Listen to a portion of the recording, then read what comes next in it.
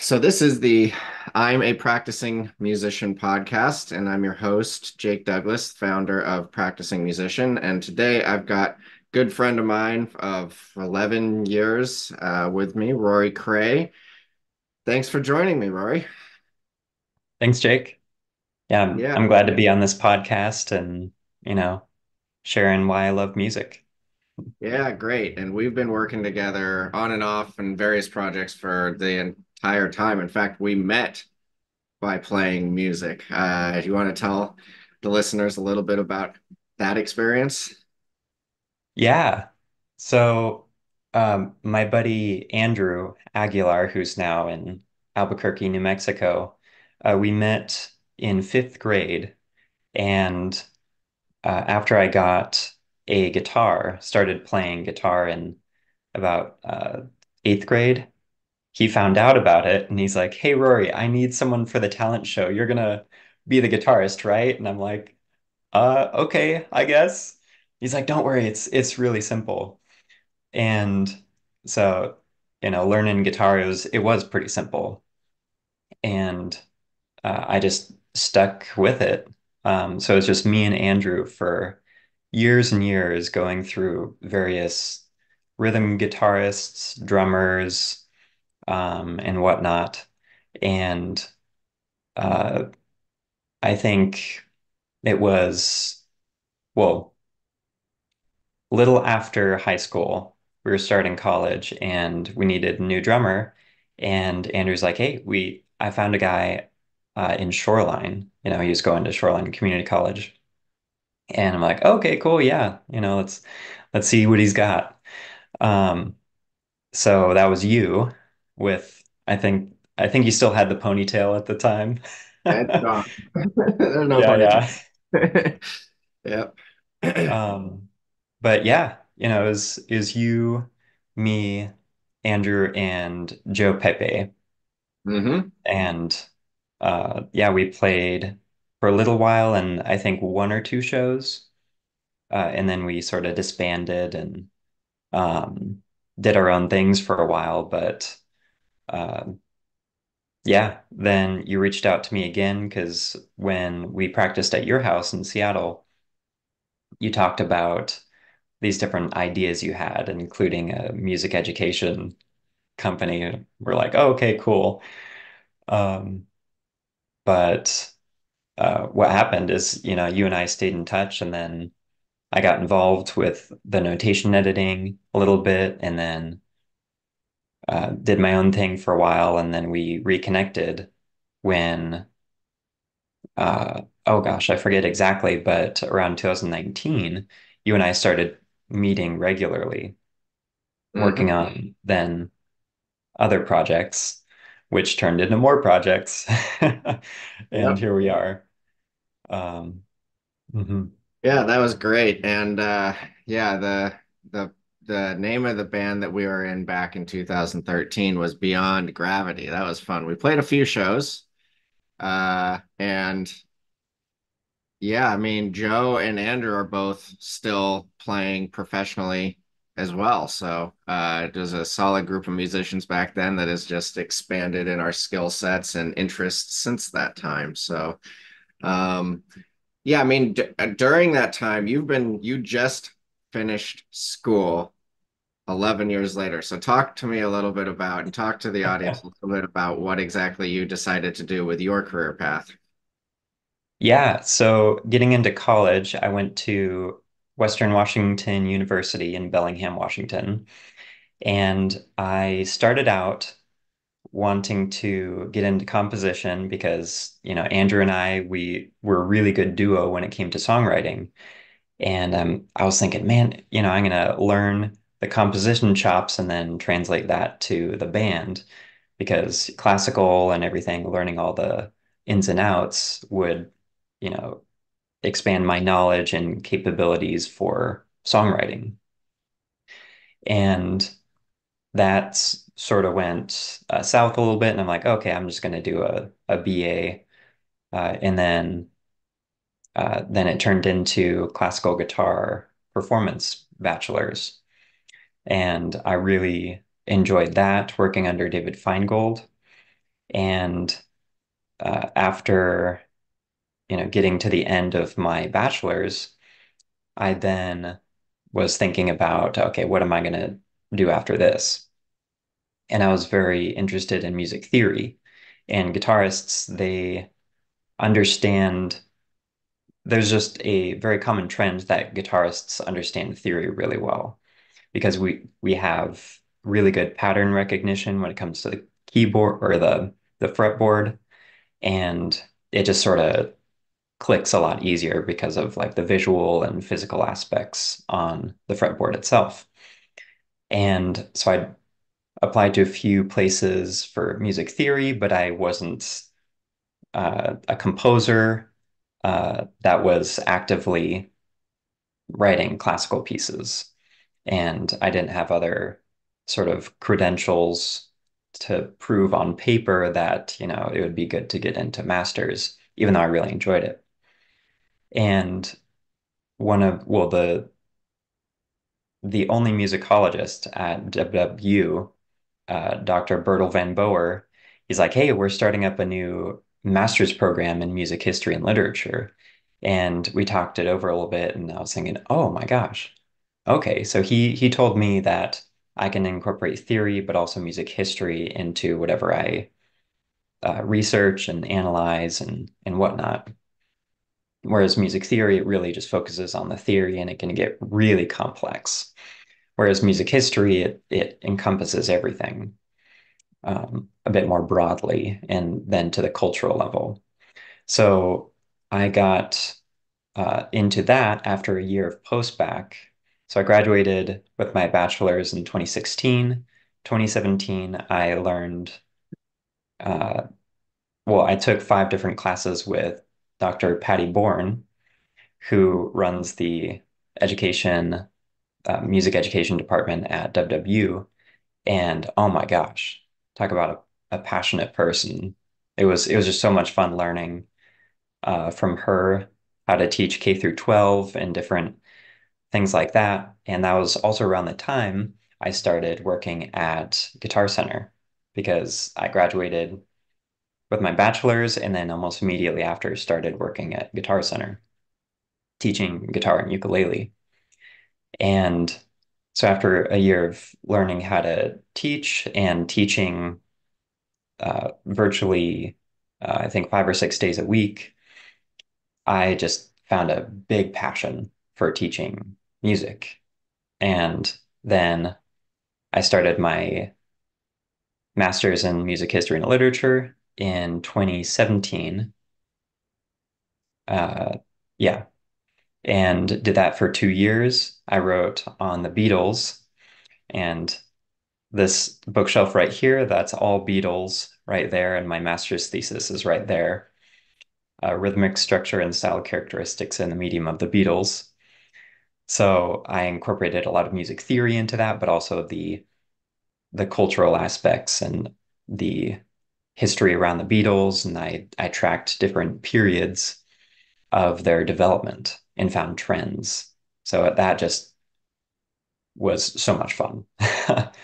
And around that time, uh, Dr. Van Boer, he, being an amazing scholar of the 18th century, specifically Joseph Martin Krauss, but also just the classical period in general.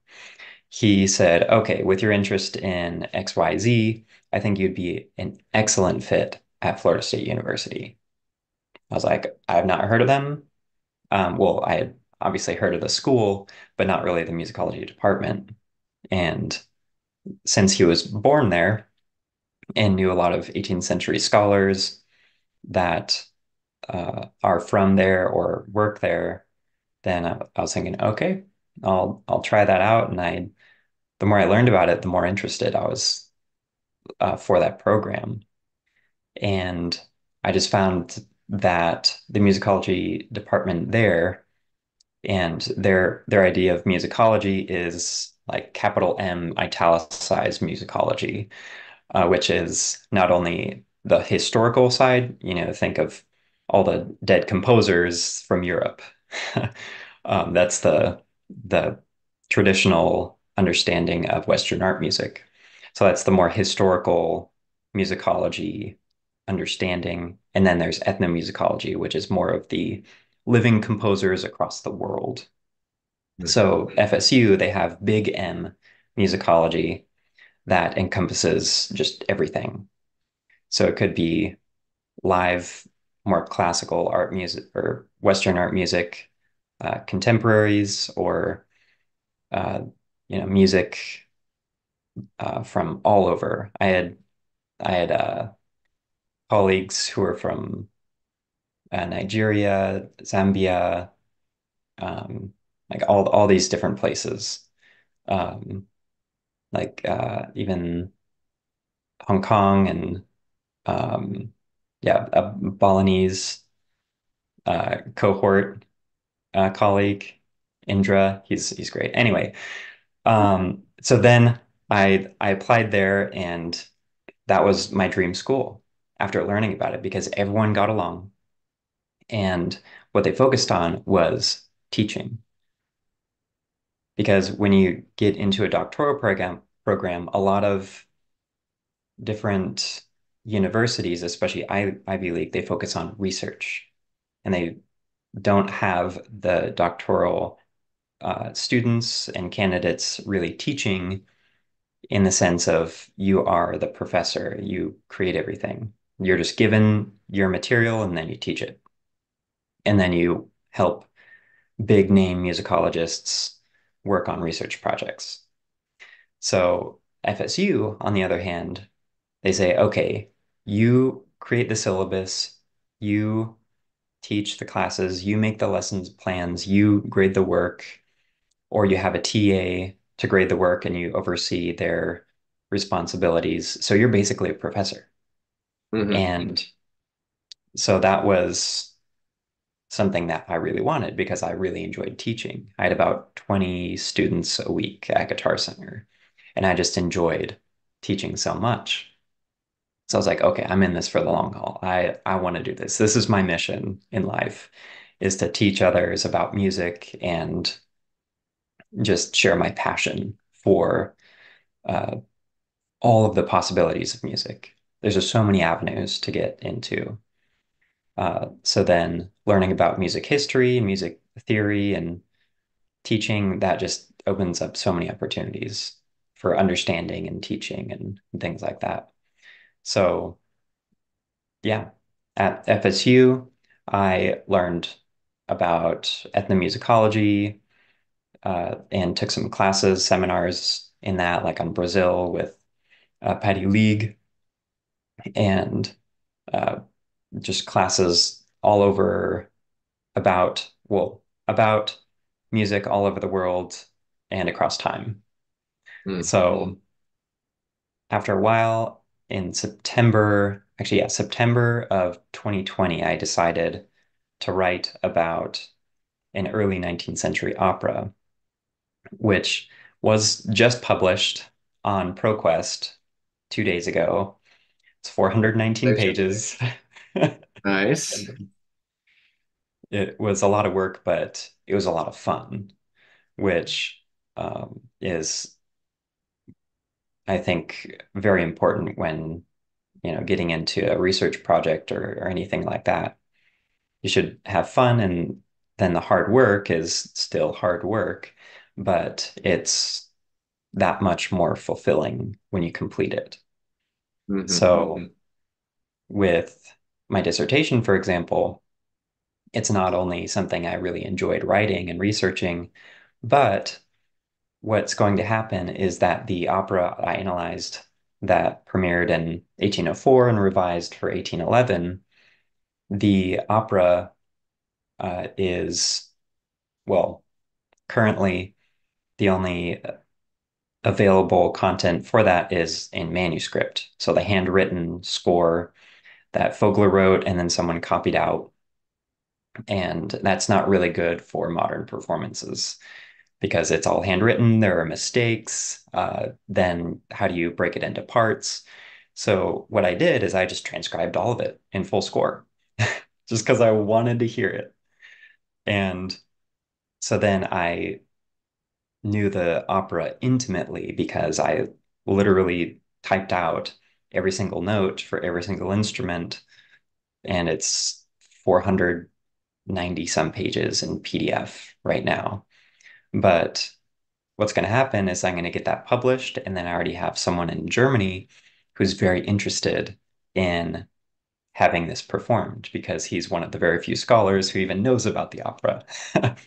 So I was passionate about uh, this early 19th century figure, Georg Joseph Vogler, and then found this really interesting opera, Samari, that represents Indian culture, like India.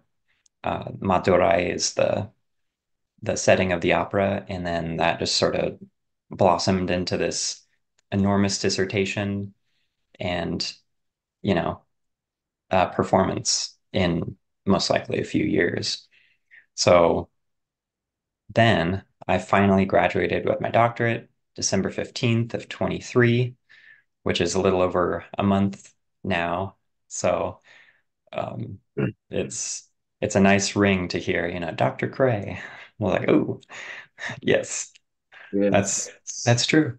you've earned it. You've earned it. That's an 11, a 10, 10, 11 year journey in higher education. Yep. Nice. And yeah, the I saw the digital version. I'm gonna read it once I get the physical copy because I stare at screens all day and it's 400 pages. So I wait till I have it in my hand so I can take a break from looking at this electronic machine here. But I did thumb through it, I guess metaphorically, and saw how detailed it is and all of the different diagrams and different images and different passages and whatnot. And then, yeah, it's a very incredible feat to have accomplished that. And I'm looking forward to not only reading it from a standpoint of learning about the opera, but especially from the framework that you created for your dissertation, which when I was talking with our chief education officer, Dr. Frederick Burrock, he mentioned that most people, when writing dissertations, choose a framework which already exists, but you actually went and created your own. You want to talk about that for a minute? Yeah, or several minutes Several because minutes, yeah. It's an important cultural framework in my opinion. So yeah. thank you.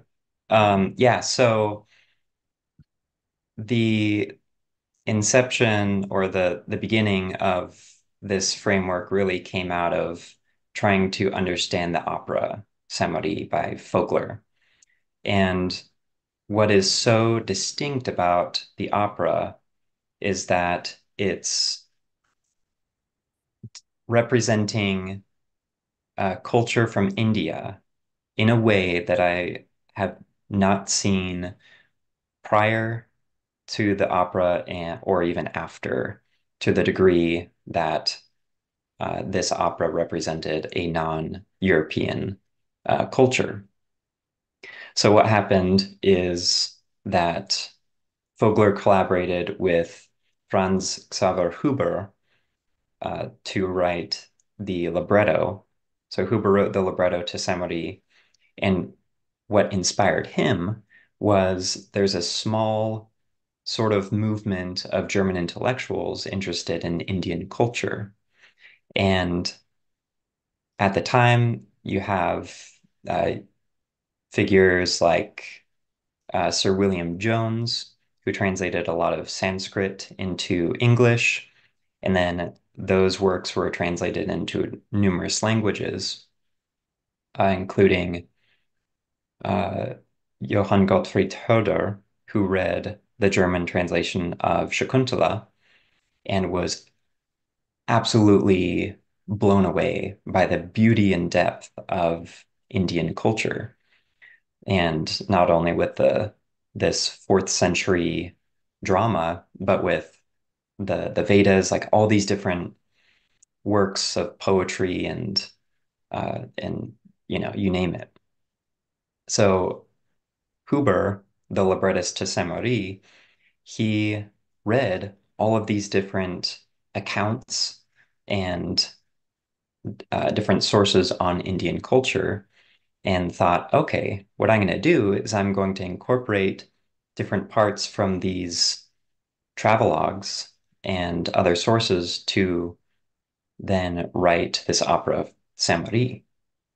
And I knew he did that because at the end of the libretto of Saint-Marie, there's these explanatory notes, or Anmerkungen in German.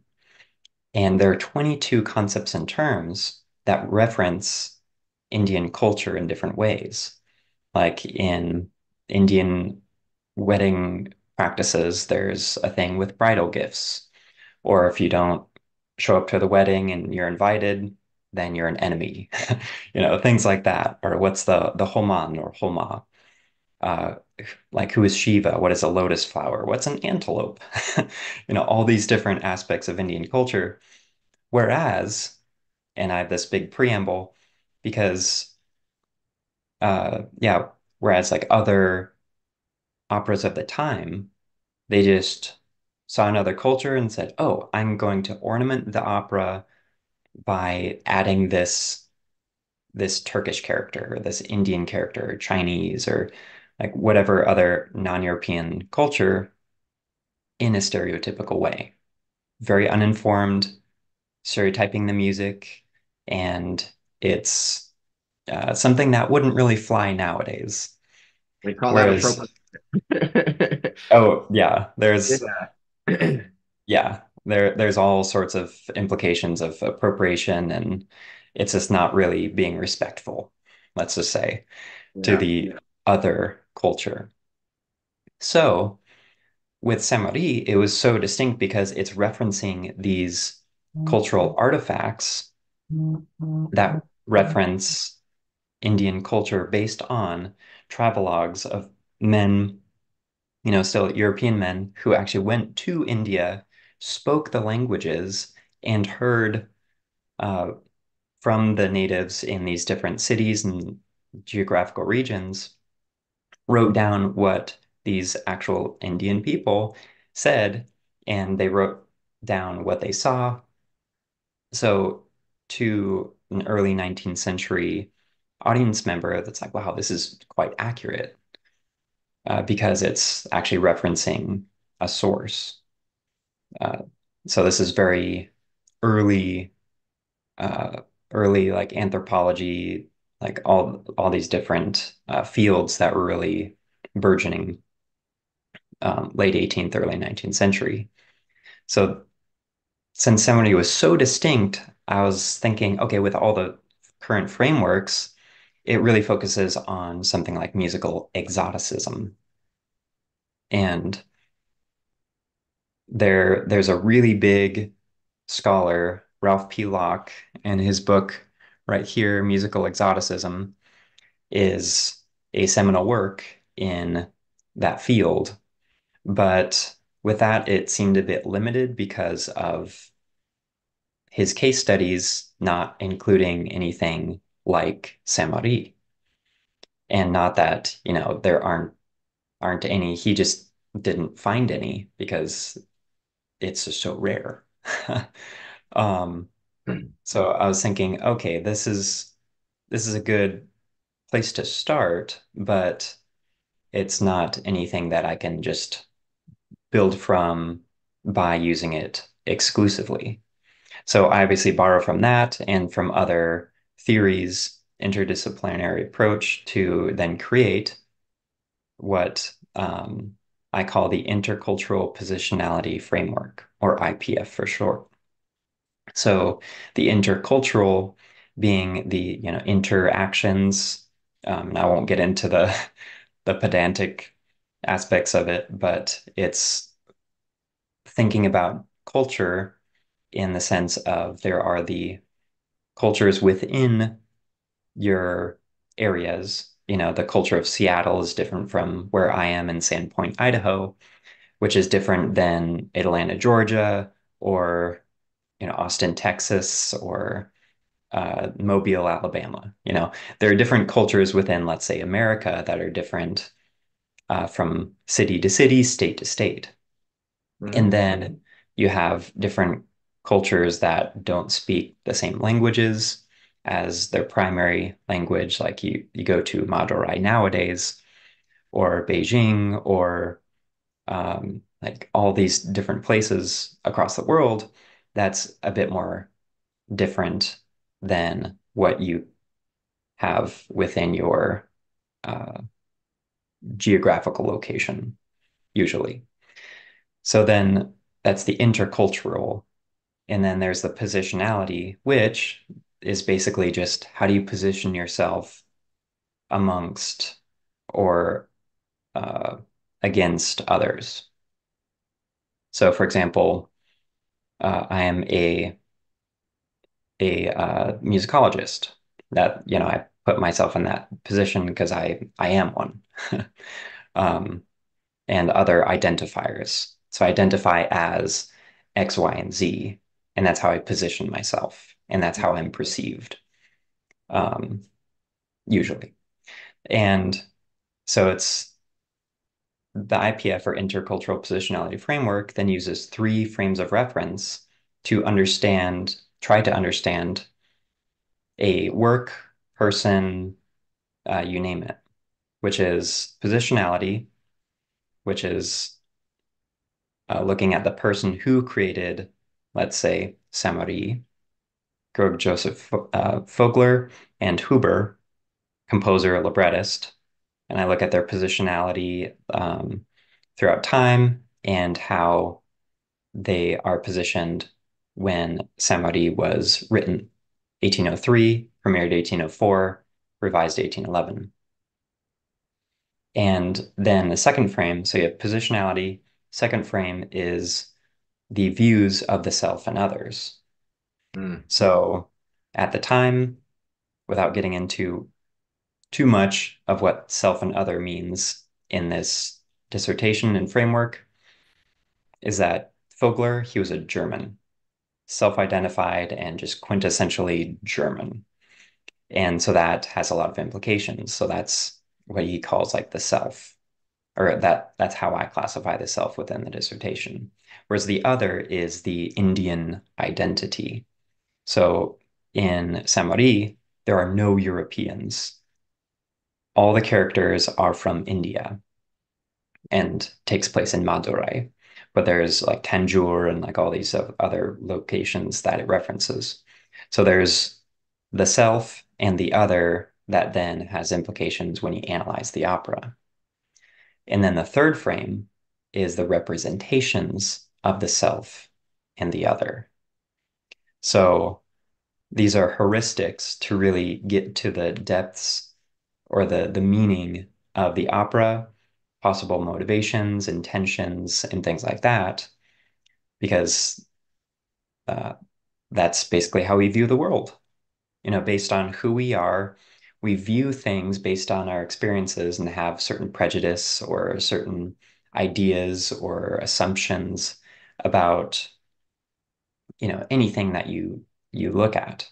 But in this case, it's a people like yourself or your fellow Germans or people from India.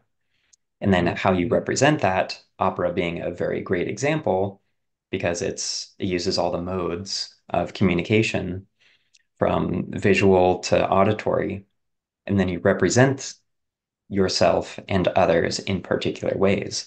So it uses all these threads to really get to or try to get to the roots of understanding what what he was intending with this more quote unquote accurate representation based on authoritative sources, and how that then really um, comes out to the audience and how it's received and so on. So the IPF, Intercultural Positionality Framework, can then be used for many other things, which my committee during my defense said that it's quite applicable to textbooks, to teaching, you name it.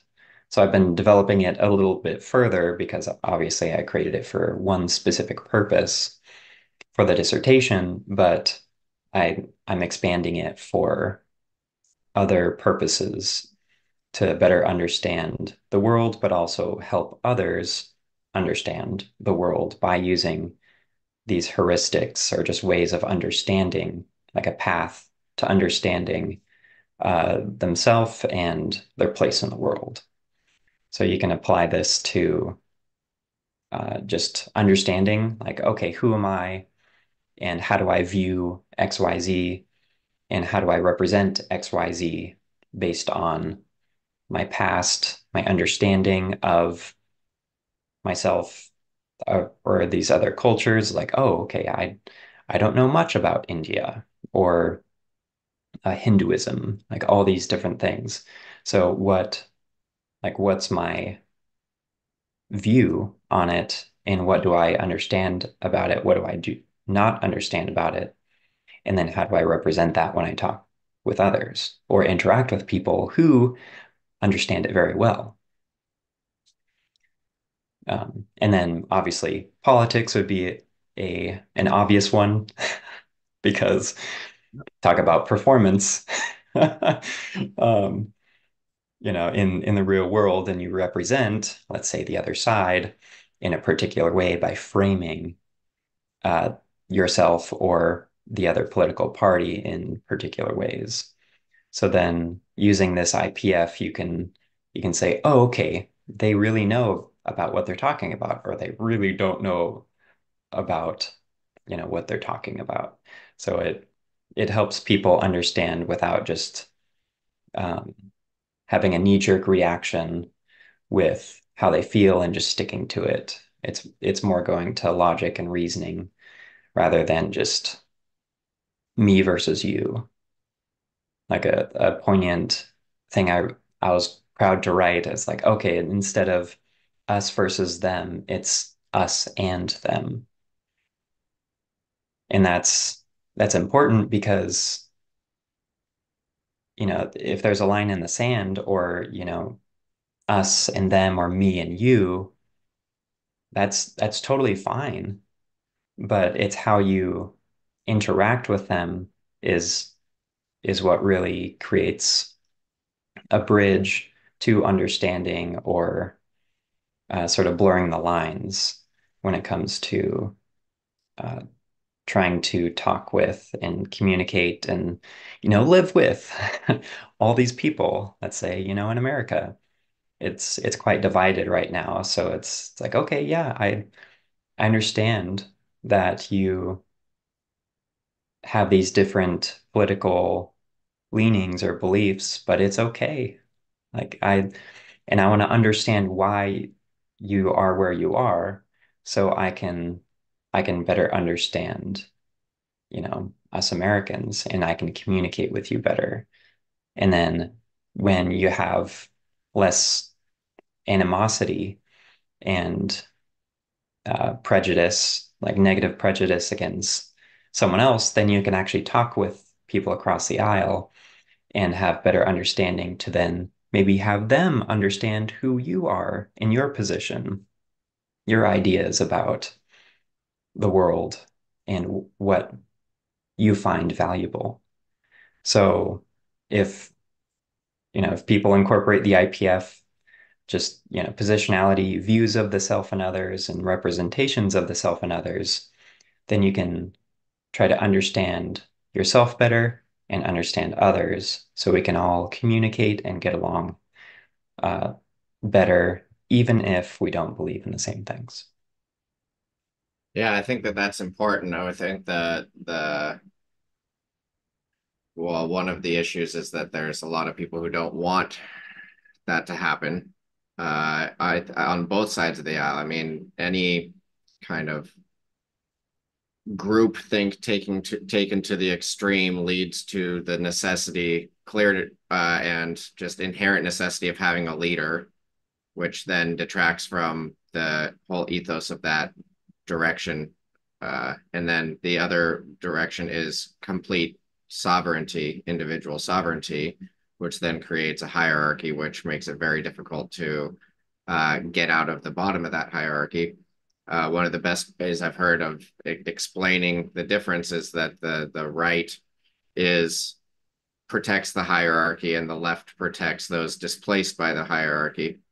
So they're both necessary, and the leaders, I think it boils down to the intentionality of the leaders and the positionality of the leaders. Are they doing this to uh, to help and to understand, or are they doing this because they're trying to win? And even winning isn't necessarily a bad thing if the winning doesn't come at the uh, maximal inequality or creating the maximal inequality, uh, which is currently what is attempting to have happen because you do need the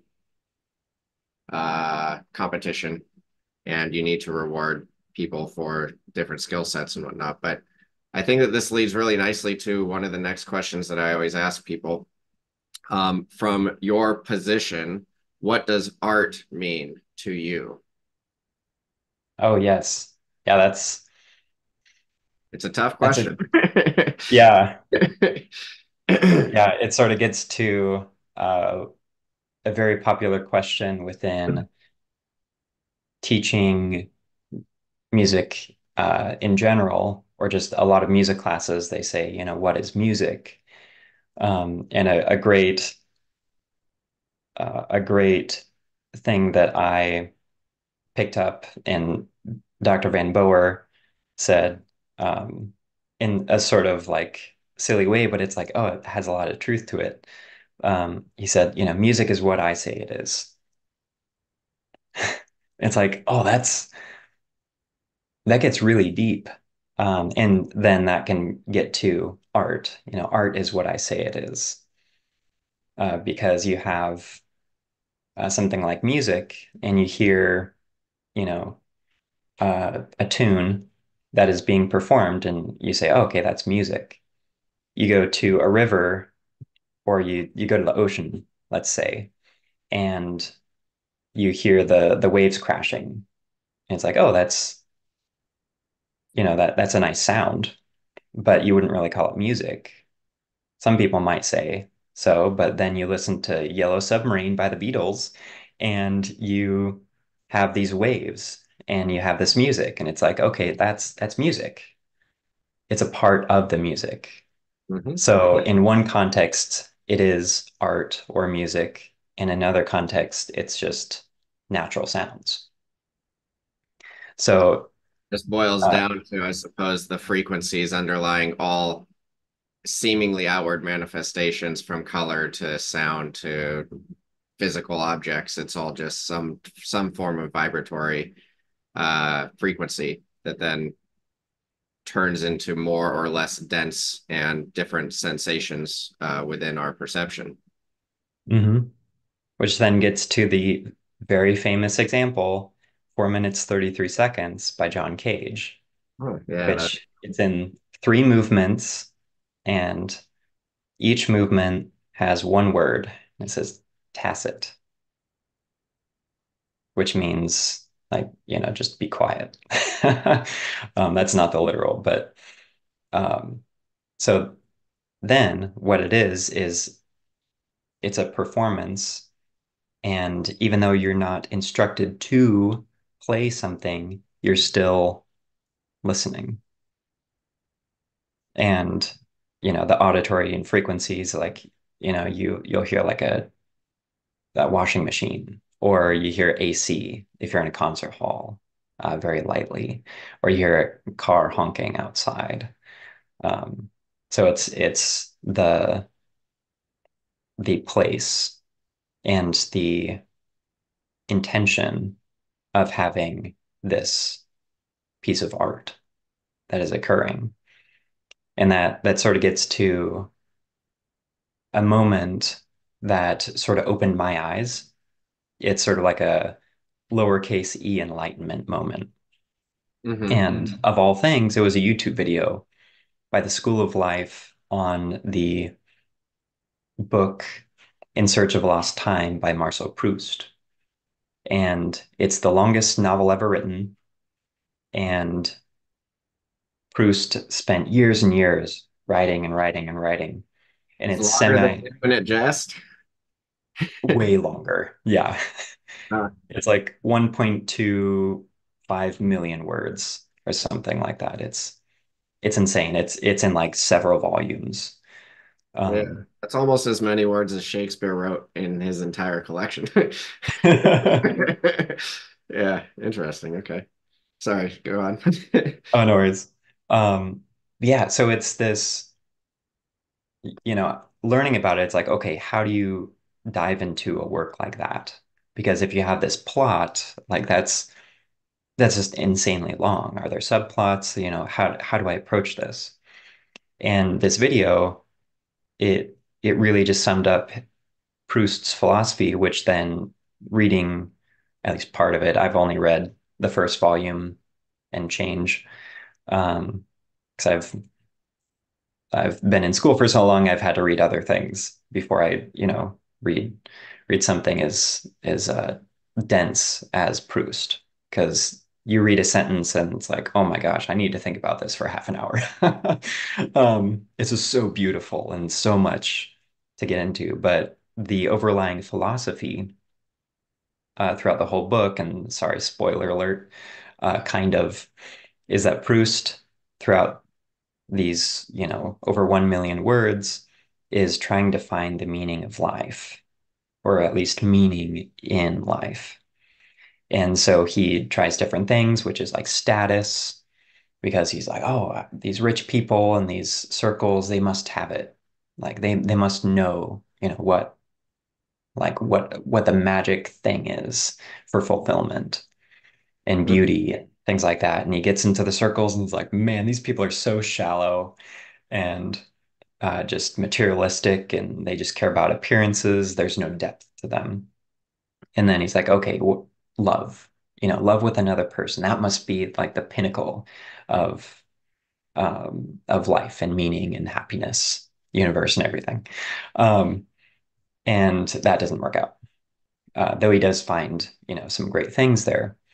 So eventually, then the YouTube Does video. he come to the response of 42? Does that his conclusion as well? No, that'd be funny. This is like early 19th century.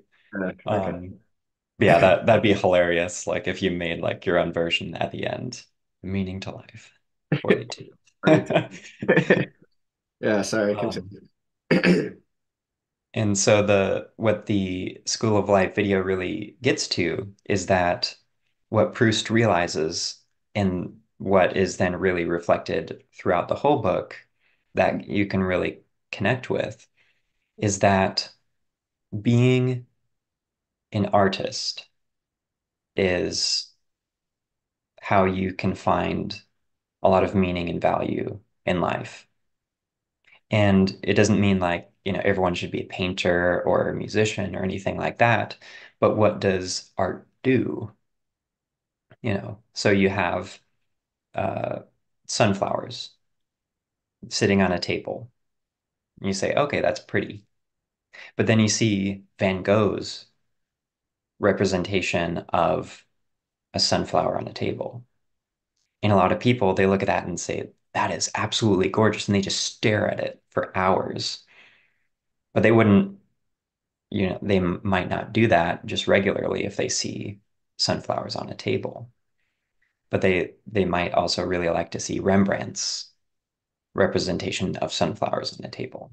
I don't know if you ever did, or Goya, You have all these artists who see something in real life and then they translate what they want to put into that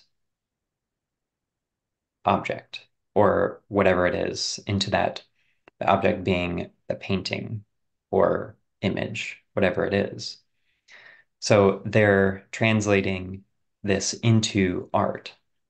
So what Proust is saying is, you have your own sensory understanding of the world, and you can be an artist just by looking at the world around you. Everything is beautiful. So so he has this gorgeous, gorgeous paragraph just on asparagus. He's talking about asparagus and the intricacies of the colors and how it, flows and this and that. And the um yeah, it's gorgeous. It's like, you look at asparagus, you steam it up and then you eat it. But what he would do is he would look at things up close and just like find the beauty in them. So you can find beauty everywhere, and it's you can be the artist by trying to find the beauty in everything that you see, interact with, everything. Because, my computer is on a table that's made of wood. Hmm. And this is completely unique from any other table because of this wood being from where it came from. And imagine, what what it took to make this table. You have soil, you have a seed that grows into a tree, and then that tree is cut down and then it's brought to a factory and blah blah blah. And then you have this beautiful piece of art that is now this table. I could put this table in an art gallery and call it art because it is. Because I say it's art, and I find an immense amount of beauty out of this piece of wood, this table. And that's me. Other people might not find it. It's like, oh, no, that's just some, Husky brand table that you use for utility, and that's it. It's like, that's not art. It's like, well, no, it can be if you say it is, because it's beautiful. Or you can, look at, I'm looking outside and I see this mountain filled, like covered with snow. It's just a mountain with snow on it and trees. But I can look at it and say, wow, like that is absolutely gorgeous. And that it's my interpretation of what I see that makes art. Um, or like I'm an artist by looking at something and enjoying the beauty in it. So that's a long-winded answer to your question, but when after I watched that video, it sort of opened up my eyes and said, there's beauty in everything that you see. And then that's just sort of adds to my appreciation of life in general. Yeah. Well, I think that that's a really important distinction that a lot of people don't realize because when we're looking at when we're expecting somebody else to interpret the world around us, then we're detracting our own ability to perceive that beauty is really what ends up happening. And so transitioning from, I always talk, I don't watch very much television. And when people ask me why, I'm like, well, because what I'm doing is I'm watching other people have fun. Why would I do that? Why wouldn't I just go and have fun? Why Right. I don't listen to too much music anymore. I used to, but now I listen when I'm listening, I'm playing. Whenever I'm actually doing something to like if I go on social media, which I don't do very often, but when I do, what I'm doing is searching for something new. So right now I'm into comedy, so I'm figuring out ways of approaching the topic or the art form of stand-up comedy. And so it's like, okay, what are these types of frameworks? Because you have to understand some of the current ways that it's being done, so then you can break those rules. You have to have the form so that then you can reform into your own version. Just like you have to have the sunflower on the table to be able to then draw your interpretation of the sunflower. But uh, instead of viewing it as this other person is an artist and I'm not, it is no, everything is art. And if we are able to appreciate that, then uh, I mean, it does open up a whole new level of uh, appreciation for everything that's around us. And I would almost go as far as to say that that's how you maintain the curiosity and wonder of a child throughout your life, which most people lose, and it's unfortunate. So, yeah, no, that's a great answer. So we have a few minutes left here. I've got a few more questions. Mhm. Why then? I guess, to my a degree gave my response, but from your position, why is art so important to individuals and to our society? Mm. So why is art important to individuals and society? Yeah. I would say art is so many things because you can consume art in its various mediums for various purposes. Hmm. One industry that never dies, no matter how good or bad the economy is entertainment. And entertainment is commodified art in a lot of ways. And, you have the Great Depression. People still went to the theaters because they're trying to escape the bad reality of their daily lives for most of the, let's say, Americans at the time. So they find art and they're escaping into something uh, that entertains them, that makes them a bit happy. Or why do we, listen to sad music after a breakup? Like you listen to something and then you start crying. Like, why would you do something to intentionally cry? Um, like art, like it's cathartic. It can add a lot of meaning to the individual and really lean into certain feelings to eventually feel better. In that case, like a breakup or a tragic opera or something like that. And you can cry because it's so beautiful, but also because it makes you feel something. And yeah, for the sake of art, it's it's something that really adds to society culturally.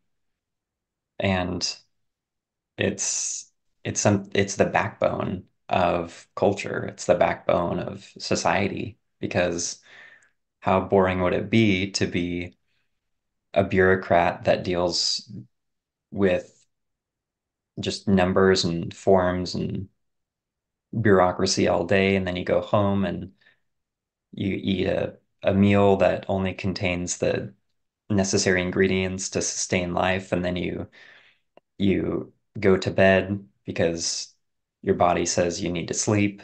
Then you wake up and you do it again. It's like, okay, that's some people, I don't know if a lot of people would enjoy a life like that, just staring at the wall. Um, but we need this sort of community, uh, individually and societally to really get into, all sorts of uh, aspects that art can really bring out, whether it be catharsis or joy, um, festivals of music or dance or visual arts, auditory. We're musicians. We love the live experience. And yeah, you can listen to a studio recording that's polished alone in your room and listen to that and find enjoyment. But you can also then listen to that same artist play it live and get a whole new experience because you're with other people. When they play it live, it's not going to sound the same as the studio. It's going to have these elements that are new and exciting. And it's so interesting because you can listen to this polished recording that, spent like countless hours or just many, many hours to polish for virtually free. You can just go on the internet and go on YouTube and, oh, I listened to this piece. But then you spend hundreds of dollars to listen to that same artist less polished. It's when you watch a live performance, it's not going to be as polished as a recording because there's literal editing going on in the recording. So you spend hundreds of dollars to watch an unpolished performance. And on paper, that sounds weird. But we do it because of what we get out of it. And what we get out of it is based on the person and everything, but it's a very communal thing, and you get a completely different experience in a live setting than you do in alone in your room listening to over the ear headphones. Mhm. So art to the individual and society is it's connecting us and really finding a lot of meaning because we just enjoy art so much. It's a cultural thing. It's what sustains us, I guess you could say. Well, and that's probably, um, I mean, I think a really important point to take. What I'm hearing you say is largely how I've been thinking about building a business, which is, um, all that I've done is identified and learned how to articulate a my perception of a solution to a problem that a lot of people have. And as an artist, that's why you build a community. There's the commodification of art, as you said, for entertainment, which provides the solution of reprieve from day-to-day life. And then there's the art for art's sake, which is identifying these problems and articulating them through song, and then gathering a following of people who are like, oh, I believe that same thing. I just was never able to be turn that into or explain that to other people. And this person gets me. And it's like, no, these are actually parts of the human condition that this Mhm. person has identified based off of the cultural context, right? The intercultural, like with their particular position and then perception of the world around them at that particular time in history. And then they're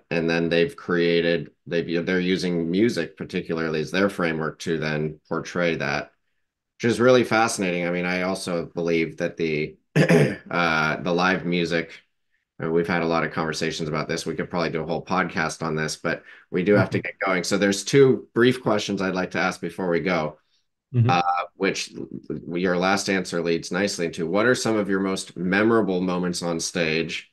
And then what are some of your most humiliating moments on stage? This is always an important question, and we like to provide this information to aspiring musicians who might be afraid of getting on stage, not see the ultimate benefits that they can have, and also not see that the people who they idolize to a degree or look up to at least, um, all have had humiliating moments on stage. So it's important for Mhm. them to hear this from as many people as possible. So yeah, I'm interested in your answer. Yeah. So one thing to know about me is that I'm naturally an introvert. So I can thrive in various settings. But one thing that has, well, when I was younger, really been difficult for me is to do things in front of others. Like public speaking was a huge fear of mine, or, performing and things like that. But somehow I just wanted to do that, um, even though it was one of my greatest fears. Um, and I just found this sort of joy in music that just pushed me to do more and more on the stage, and eventually, speaking in front of over 100 students where I'm teaching the class, and my heart's racing because I'm excited to share my passion Mhm. um, for others. So some of my most memorable moments is when I went from the group setting in performances, because as an introvert, it's easy to perform in a group, because not all eyes are on you exclusively. It's just on the collective choir, let's say, or ensemble. So my one of my proudest moments and biggest moments for me, and or memorable in this case, is playing Cliffs of Dover by Eric Johnson. A tough Uh, song. for yeah, for a talent show. And it was, and I wrote this intro, and then I just went into it just solo, no backing track or anything. But I practiced so much, and I made a deal with my dad to play it every day for him. So it's just like, one person, and I'd play alone, and then I would always perform it in front of him. But, getting on stage with my Fender tube amp, which is right there, and my playing on my Fender Stratocaster, which is upstairs, um, that was one of my most memorable moments, like ever, because that was like a huge step for me personally. And also when I was performing, I had like an out of body experience, Mhm. which was so bizarre, where I was playing and I was watching myself play. It was, Cool. I it's enjoy yeah, that.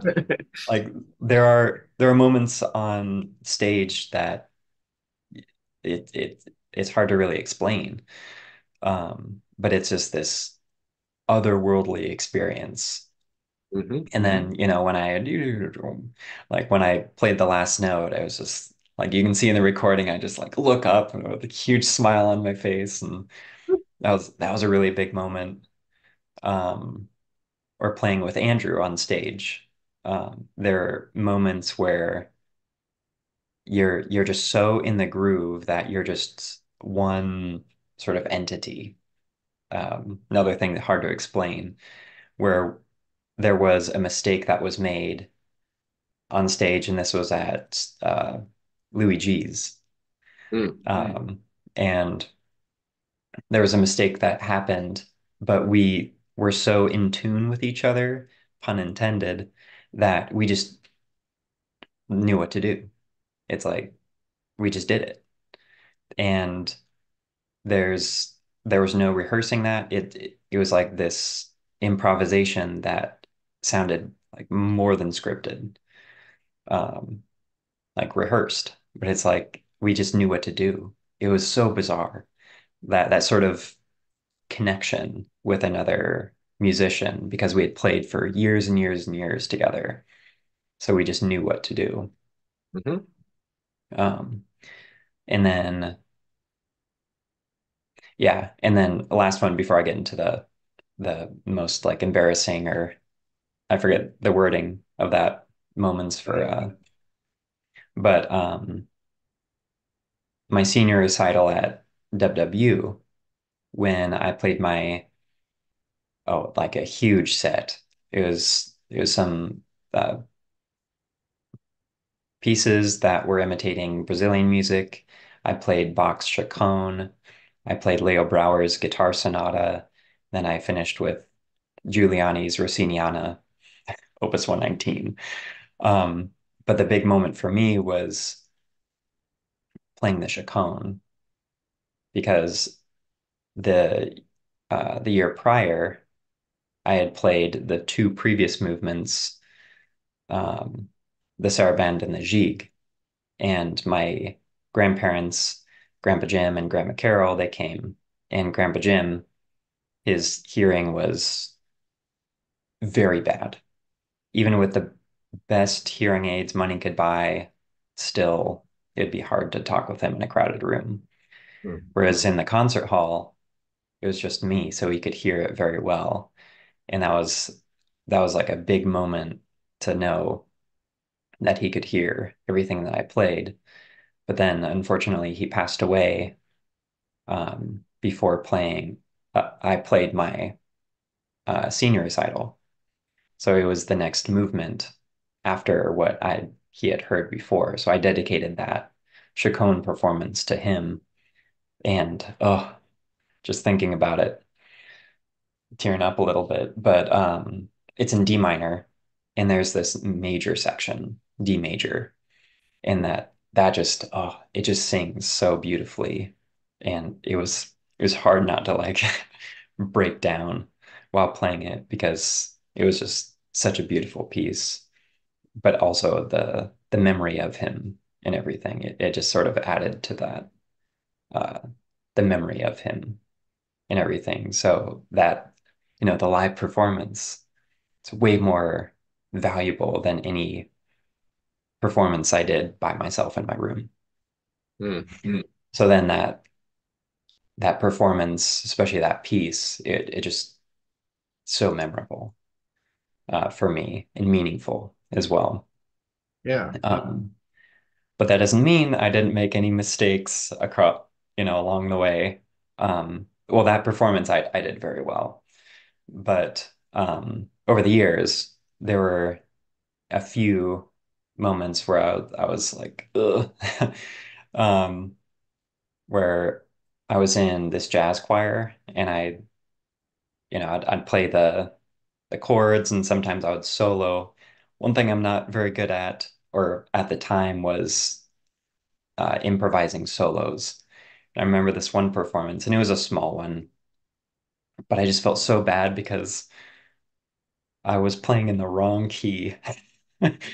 And I didn't like it was modulating, and I was like, I just sort of like froze up mentally, and I just kept playing something, and it sounded so bad.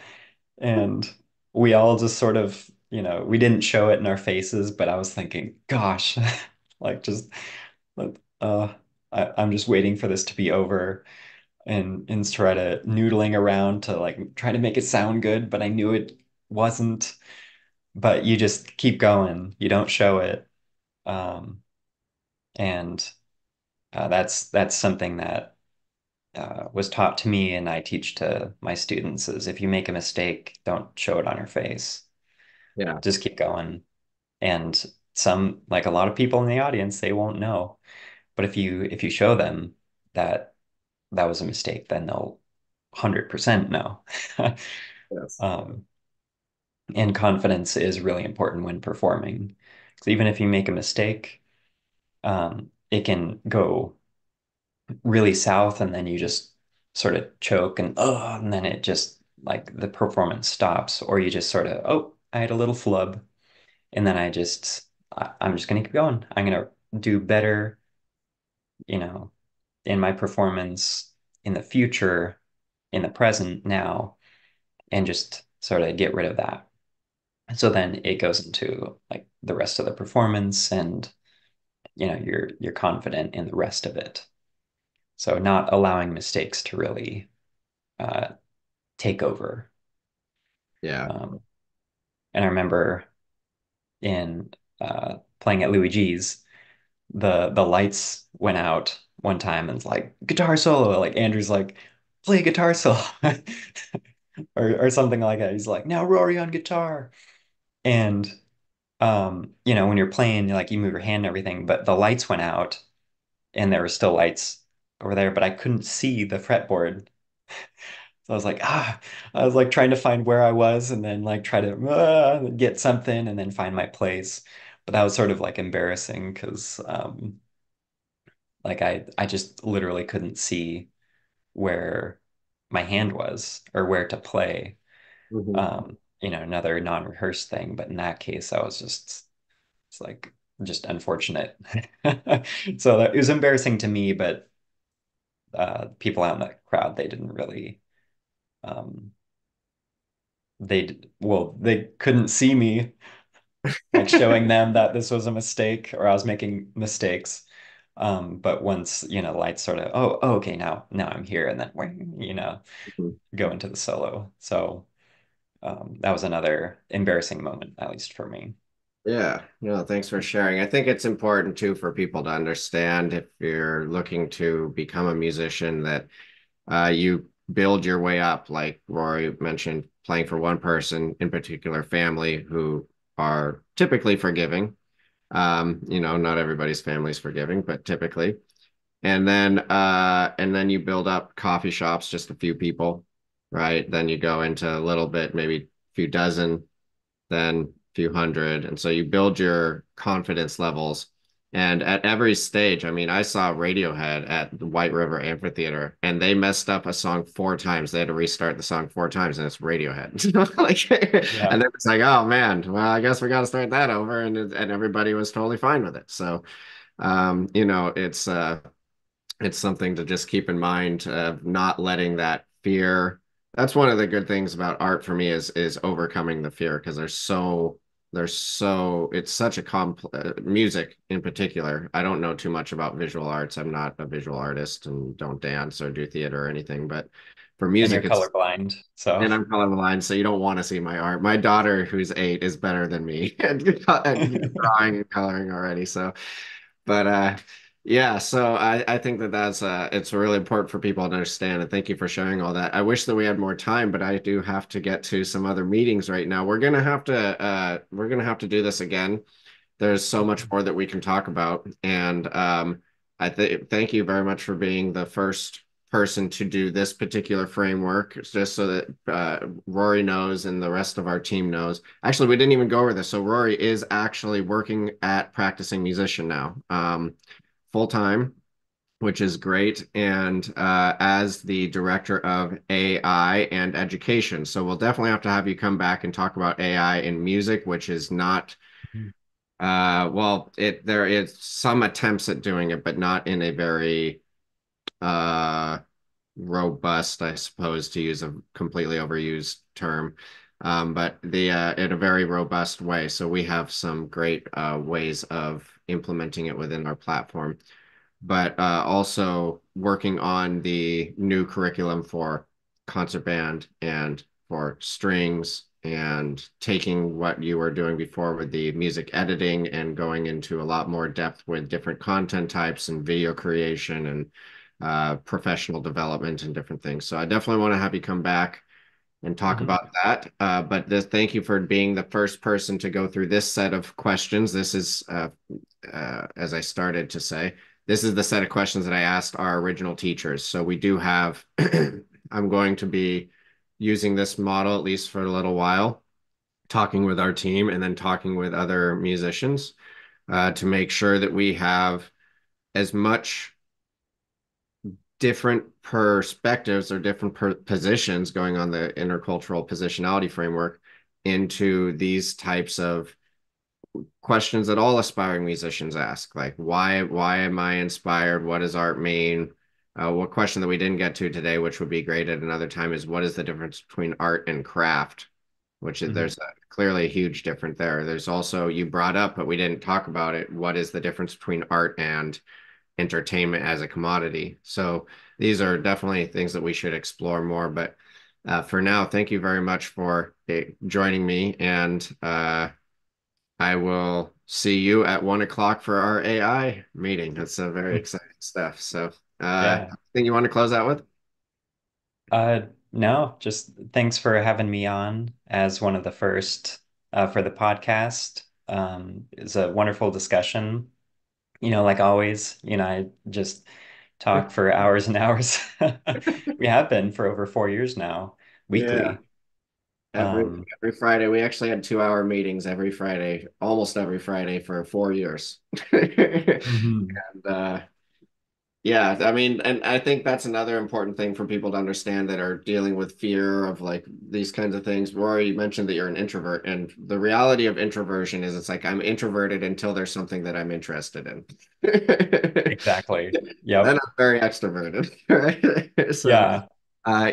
So that's another reason to explore art, learning expression, learning self-expression, learning how to express yourself, and finding those things that you're interested in, so that then you're able to come into an environment like this, be on a live stream to YouTube, say that you're introverted, and yet talk for over an hour, almost an hour and 15 minutes.